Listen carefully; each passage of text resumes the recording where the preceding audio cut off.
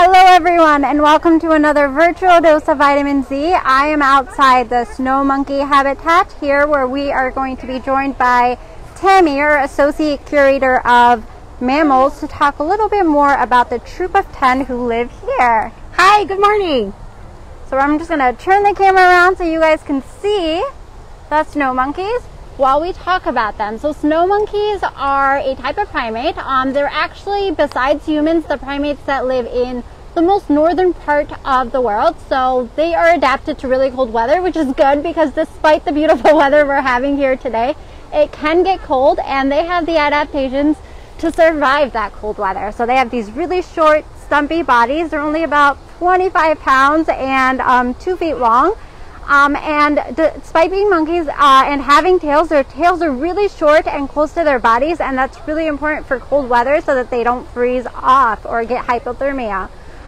They live in evergreen forests in Japan, and they have a really cool culture, so they can learn from each other. They live in these really big troops that are controlled by that are led by women, and that's no different than here at the zoo, where our troop is made up of 7 females and 3 males. So Tammy, do you want to tell us a little bit more about the members of the troop? Yeah, so if you can see down here a little bit, we have some very young animals. We have a 4-month-old baby that was born this year in 2020, and then last year, her name is June, and the other female's name is Hona, and they are both the daughters of Carmen, who is one of our adult females, and Haru, which is an adult male. So there are 10 monkeys, like you said, and they all get along pretty well. Now, during breeding season, you can have a little bit of chasing and some heightened activity, but this rock, as we call it, the rock, it has a beautiful waterfall. It has a hot tub over here on the right, which today isn't very useful, but they do use it in the wintertime. These monkeys spend a lot of time grooming, foraging, which they're doing right now. Danielle is giving them some sunflower seeds and lima beans. So right now they're looking for things in the grass, which is a very important behavior. Primates spend a lot of time foraging. It keeps their mind busy, their bodies active, and it gives them a very big reward when they find that lima bean or sunflower seed. It's very gratifying for them.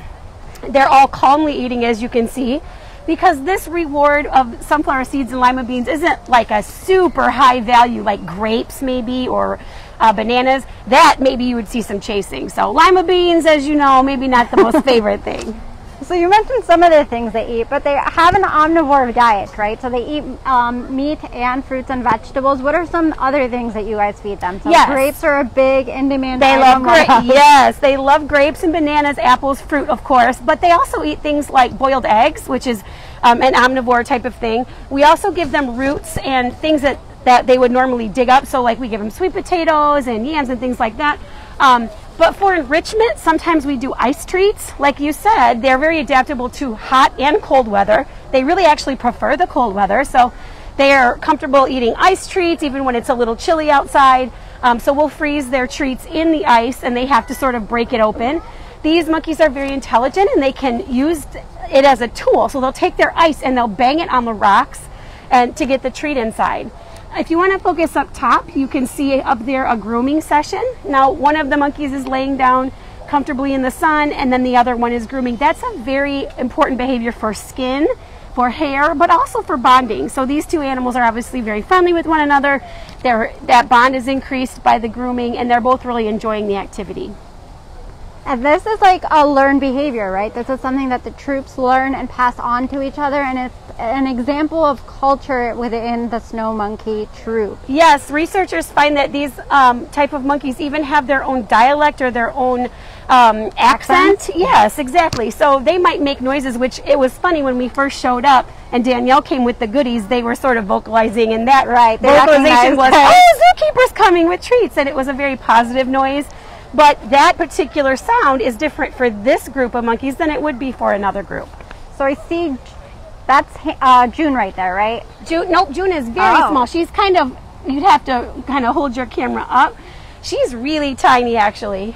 They both look little, right. Yeah. When they get next to each other, you can definitely see the difference between her older sister and her. Yes, big sister looks a lot so bigger. What are some of the behaviors that they're learning?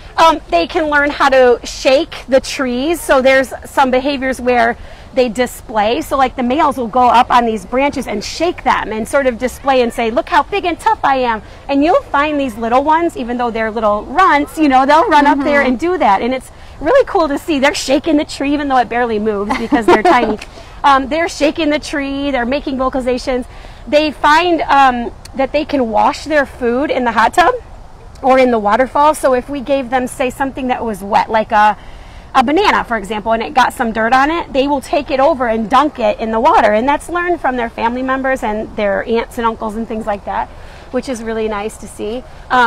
Like you said, the grooming, but they also get enrichment. Sometimes it's in a building inside here, but they can rip open boxes and bags and things like that to look inside. They learn that from their family. So it's really neat to see them having a group, and they're raised by their mother, of course, but they're also raised by their family members. All right, so babies, definitely human babies at least, require a lot of care and a lot of checkups. What are checkups like for snow monkeys? How do you guys take care of the snow monkeys here? Well, zookeepers are highly trained in observation, so they make sure that all of these monkeys are eating, mobile, using their motility and moving around. They look at their fur, their texture of their coats. They look at their behavior. If you have an animal that's pretty shy and she's acting shy, that's great. If you had an animal that was very, goes up to zookeepers and is very close to them and she was sort of hanging back, you would wonder maybe she's not feeling well. We get weights on them. We do annual exams. The vets do visual checks on them. So they're highly monitored and we make sure that they're doing well.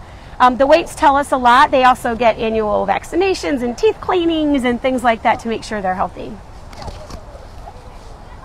Look, there she's shaking the branch.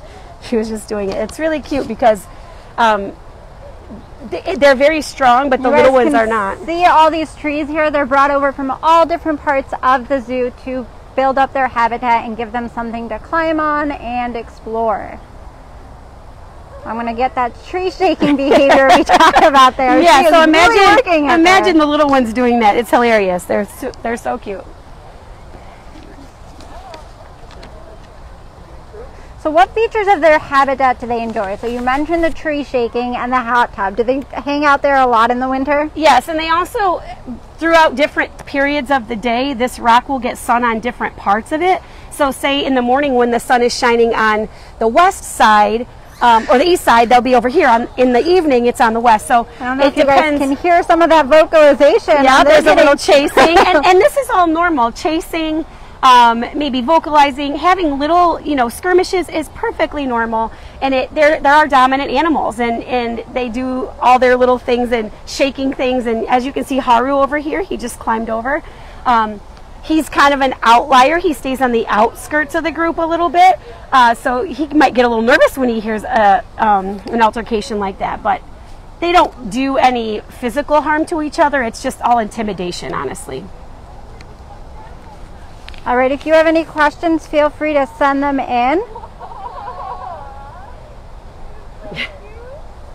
They sure are cute. And it's really neat to see them sort of getting nervous and kind of jumping under mom. She can fit really good under that belly there, and she's kind of hiding. And I see her exploring more and more and getting a little further away from mom, but not too far. And big sister helps. When mom knows that June is with big sister, she's okay with that because she knows that she's safe. Now when one of the big males comes along, maybe she'll scoop her back up. But so at what point do they become adults?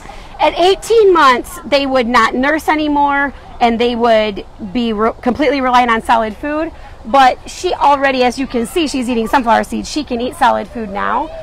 Because it's a matrilineal society, like you said, she would never leave this group. She would just stay with her mother and have a rank that's, comparable with her mother, which Carmen has a high rank here, which is great for June. So they would just stay in this group, but she wouldn't rely nutritionally on her mom after 18 months.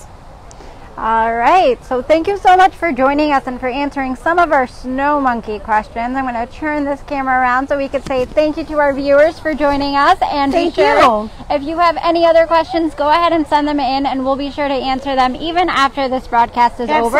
Otherwise, stop on by and visit the snow monkeys. They are super cute and really fun to watch. For sure. Have a great day, everyone.